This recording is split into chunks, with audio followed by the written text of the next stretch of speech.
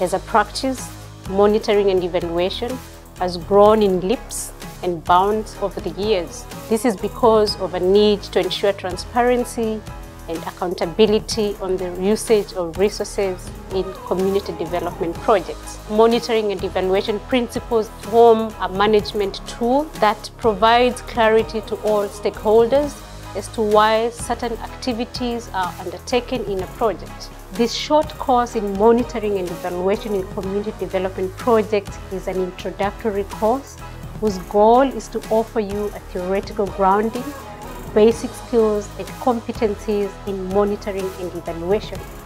My name is Martha Sibanda, and I will be taking you through this course in monitoring and evaluation in community development projects.